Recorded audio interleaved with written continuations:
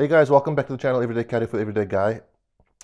The question, should you buy a gun?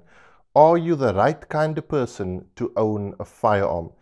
A really difficult question to answer, a question I get asked a lot, especially since lockdown has begun. The whole COVID-19 situation has got a lot of people on edge.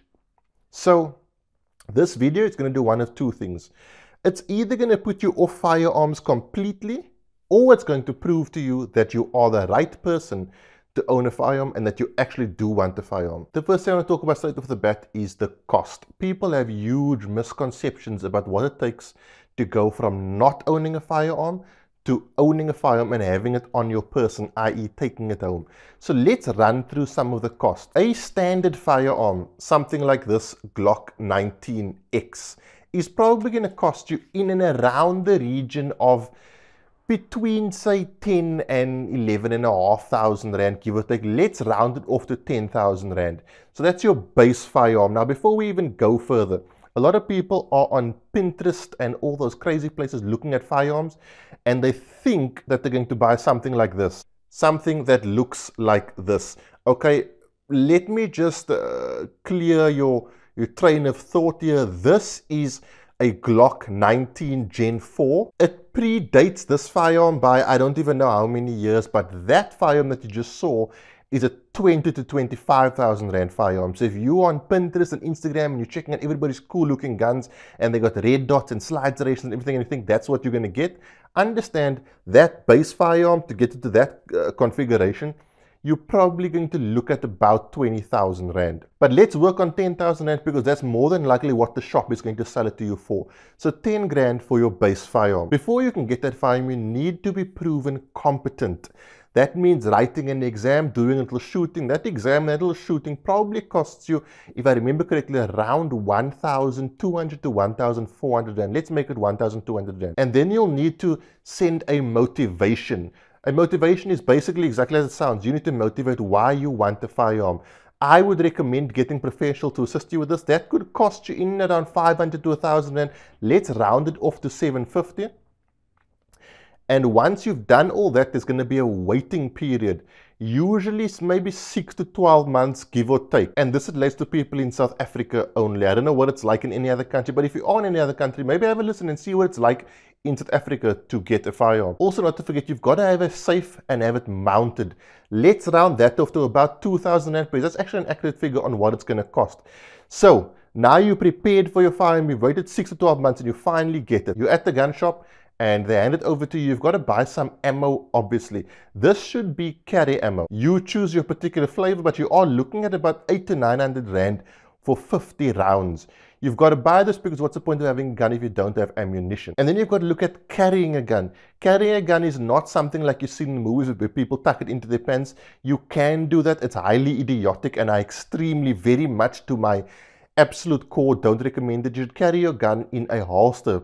More often than not, you're going to need a Kydex holster. This is probably going to cost you around 1,300 rand. That Kydex holster is going to need to go on a proper gun belt in order for you to conceal. We'll get to concealment in a moment. In order for you to conceal, right, you've got your firearm has to be concealed all the time. So a proper gun belt is probably going to cost you another 1,000 rand. And then you've got to remember your clothing is going to change. Those days of skinny jeans and slim fit t-shirts are over.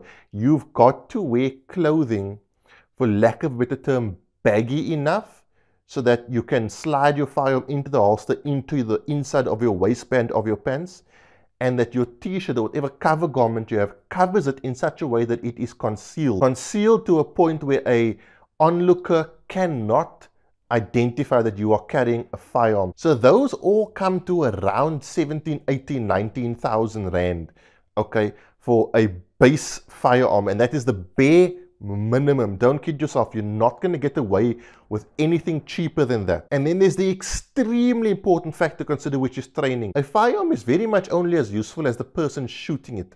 Okay, and that's going to come down to training. If you aren't trained or you aren't going to invest in training, you're not going to do a good job of owning a firearm. I can guarantee you this. It's not something that you can buy and just keep in the safe for the days you go out and you wear them when you go out and you think you're going to be good. It's not the case. You don't want to learn that you aren't trained in the middle of a gunfight. Okay?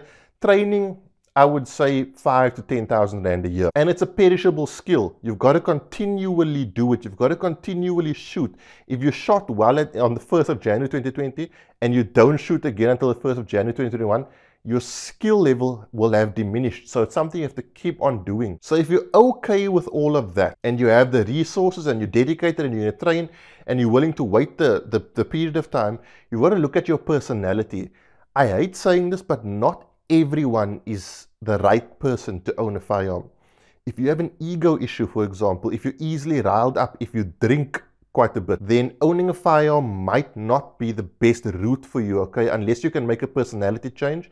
But if you are someone who's gotten into a few fights in the last few years and you think it's something you continue to do, remember, if it's a fist fight, you're the one who brought a gun to a fist fight. And if at any point that firearm comes into the equation and it can be proven that you could have avoided it, you are in a ton of trouble. So your ability to walk away if you own a firearm needs to be 17.387 out of 10. Okay, it needs to be high level.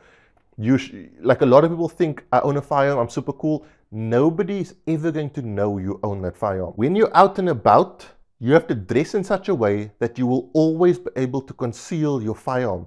So the days of wearing shorts with no belts, that's out of the equation. The days of going to casinos without proper planning is out of the equation. You can't carry your firearm everywhere and you need to think ahead. A lot of people tuck in their shirts quite often. Understand, tucking in your shirt while carrying a firearm is doable, but it's not easy. If you have a criminal record, I recommend you approach people like Gun Owners South Africa. I'll leave a link to them down below.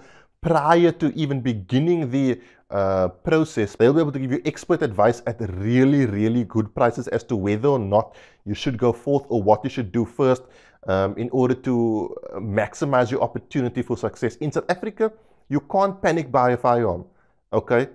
It takes, whether you need a firearm right now, it's going to take like 6 to 12 months, probably at minimum. On the topic of which firearm to buy, I'm almost tempted to say that if you buy a modern firearm, it doesn't really matter. Comfort in the hand is always a prime reason to buy a firearm.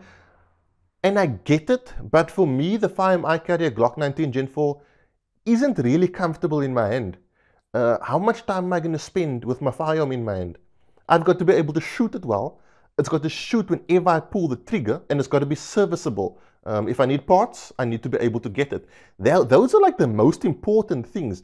And the first one of me being able to shoot it well comes down to training. There are many people who can shoot SIGs, H&Ks, CZ, Smith & Wesson, Glocks spectacularly. Right? So ability to shoot a firearm well comes down to training. Kind of have a good idea of what you want to buy before going to the gun shop. The reason I say that is, remember, a lot of people who work in gun stores are salespeople. Okay? So they might initially try to sell you that 13,500 Gen 5 MOS and then realize you only have 6,000 and try to sell you like some really, really cheap, not good firearm that you probably shouldn't be buying. So do your research on what firearm or what type of firearm you want, budget accordingly, and then go to the gun shop and listen to them and learn and come back and do more research. It's going to be a long process anyway. Speak to people who are in the know and that give you more often than not proper advice. Remember, buying a non-common firearm means you're going to struggle to find holsters. You do not know how many times I get DM'd about people who can't find holsters because I post every single day on Instagram and I show different holsters and people are like, well, they don't make that holster for my light phaser 70321 that I bought in freaking Kyrgyzstan 17 years ago. Understand, modern holsters are going to be made for the most common firearms. Glocks, CZs, SIGs, Smith & Wessons, if you're here in South Africa, probably in that order. The second last thing I want to say is, understand, carrying a firearm is not an inherently comfortable thing, right? It is substantially less comfortable than not carrying a firearm, okay? But there are certain things you should be able to do while carrying a firearm. I think I outlined them in one of my videos. It'll pop up in the screen. Watch that video and I'll explain to you what a holster should and shouldn't be able to do. But carrying a firearm is not an inherently comfortable thing, and more often than not, remember guys, no one's going to know the rig you're carrying. No matter how cool it looks to you, if you're buying this in order to look cool, you can get right over that because no one's really going to know about it. All you're going to look like to everybody else is a guy with maybe a bit of a belly. So if you're carrying in the appendix position, which I hate to say this, I kind of recommend. Remember guys, everything on the channel is an opinion, nothing is a recommendation. A lot of people still carry in 3, 4, 5 o'clock positions. That's great. For me, the appendix works better. That's why I'm recommending it. I wouldn't recommend something that doesn't work well for me. But that's also going to do with my body shape. So keep that in context. And then guys, last and most importantly, the reason you should buy a firearm, right? If you've gone through this entire list of things that I've said and you said, you know, I'm cool with all of that, is because bad guys have firearms, okay?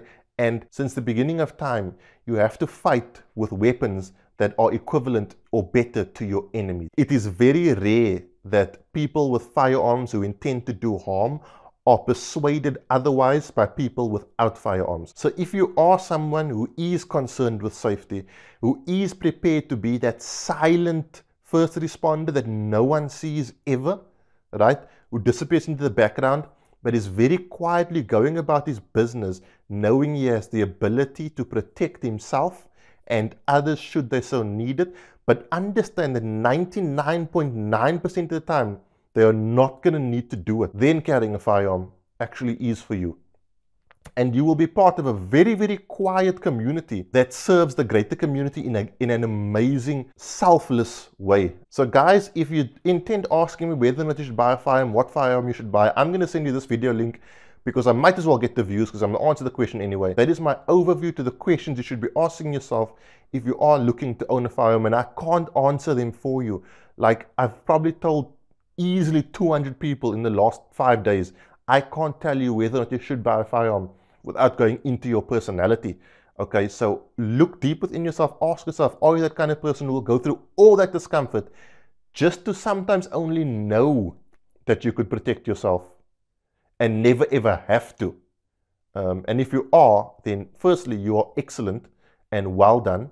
And maybe also subscribe to this channel because I'm then just like you. And in that case, you probably should go and look at getting yourself a firearm. Guys, I hope this helps. I will see you guys soon for another review or chat. Who knows? Have a good week. I'll see you soon. Cheers. God bless.